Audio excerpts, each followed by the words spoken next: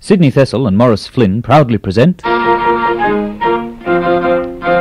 Haiku Radio of the Air.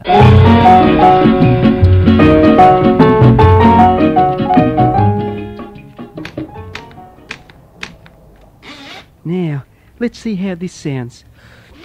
Cool cats of Fitzroy unite. A spectre is haunting Melbourne. The spectre of multinational franchise. Two things result from this fact. 1. Alternate fashion is acknowledged by big business to be itself a power. 2. The franchise seeks to monopolise all 50s gear. It is high time that all hip cats should protest against this reactionary adversary.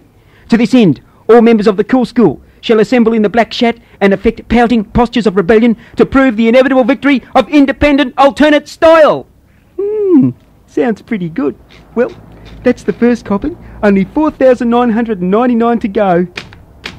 Oh, Jehoshaphat, where's the O gone?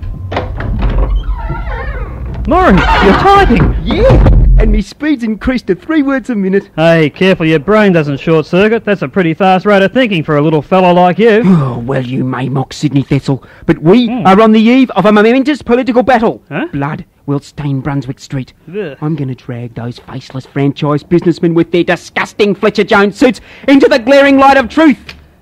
Funny you should mention that, Maury. What do you think of mine? Your what? Fletcher Jones suit. Sydney, you're wearing a suit.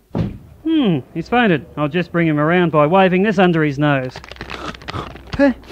Hey, what's that strange scent? Dollars, actually. 50 of them, and all in one bill. No wonder it's alien to you. What? Money? Here, give me that. No, you don't. But, Sid, how? Why? Where'd you get it? I've got a job. A job? Oh, he's fainted again. And, Maury, there's money in it for you. Money? For me? And fame. Fame. Yes, your face and peculiar mode of fashion will be paraded before millions of enraptured fans. Fans. Here, Sid, have a seat.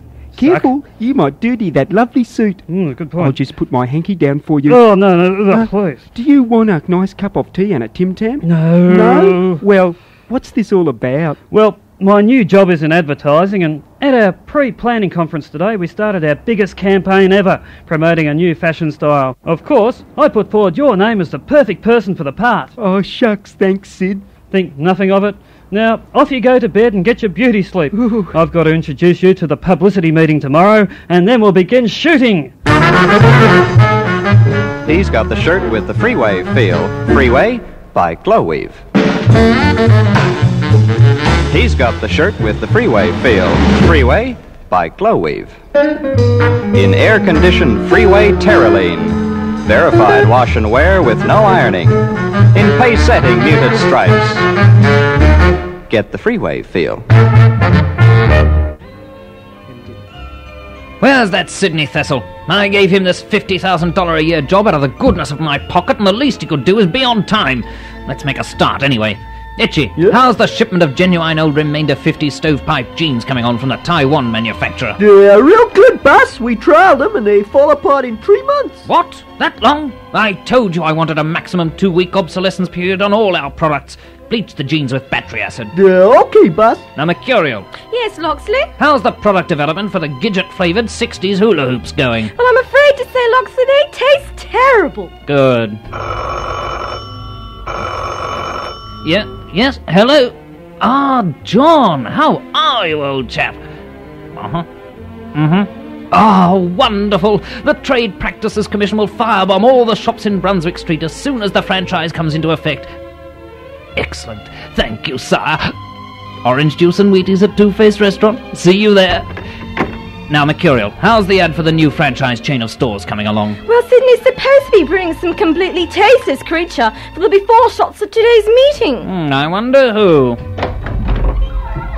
Hiya, I'm Maury, and I'm here for stardom. Oh, yes, perfect. Wonderful, Perfect. Yeah, right on. Wonderful. He's great. Morris, sit. Now go to the end of the room and read these words out. Righto, Sid. Hiya, cool cat fans. You want style, I got style. Itchy, roll the video. Okay, Would have done better if we'd exhumed Johnny O'Keefe. Yes, there might be a bonus in this for you, Sydney. Here, catch. The 245T Pagon operation. Gee, thanks, boss. Right, and make sure you fumigate this office after Morris leaves. Yeah, good Well, point. that's the before shot taken care of. Now, Whom do you have in mind for the aftershot? You, Loxley? Of course. Now, why didn't I think of that? The perfect choice. Now, Itchy, when does the boutique open? Tomorrow morning, boss. Good, you've paid the bribe. When do we start selling, Mercurial? 3 p.m. and the ads will start running in the morning. Splendid, splendid. Let's adjourn to the vault and finish counting the money, shall we, eh? Come on now. Yes, come Here's the money. A 1, a 2, a 3, a 4.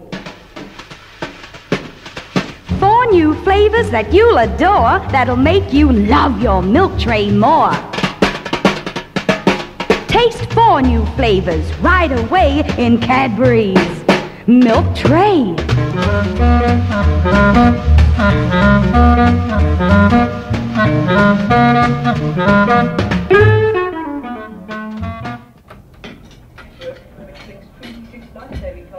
You're up early, Maury. Yeah, I'm waiting for me ad to come on the telly.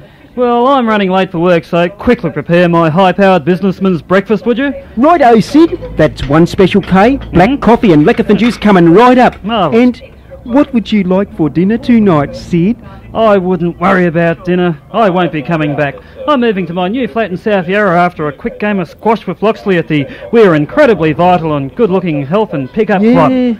Well, I suppose now that I'm a famous star, thanks to you, Sid, It's all right. I'll be moving to Rushcutters Bay. But till then, I could always get some of my fans to move in. Well, I wouldn't rush out and put up any notices, Maury. Why?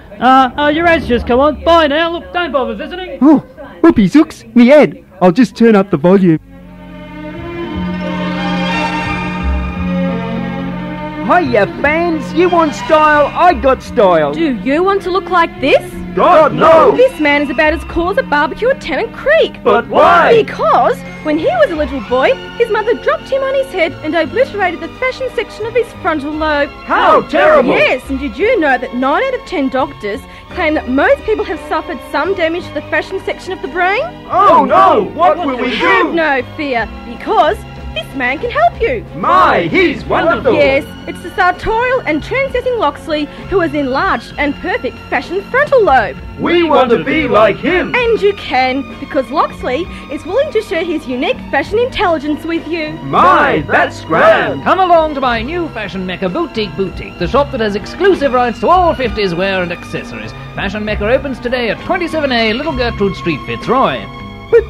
But that's my house.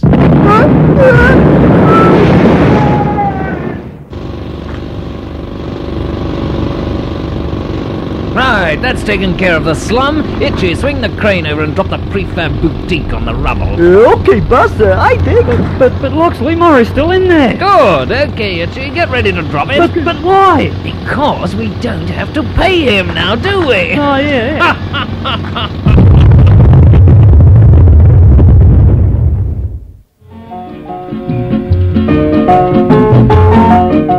Sydney Thessel and Maurice Flynn were played by Peter Pentland and Derek Holmes. Loxley was played by Gary McConville. Itchy Brother was played by Julian Wright. Mercurial I'm a Resigold with ABC credibility. Stupor was played by Therese Merkert. The show was written by Peter Pentland and Derek Holmes and produced by Brett McLeod and Julian Wright in the studios of 3RRR FM, Melbourne.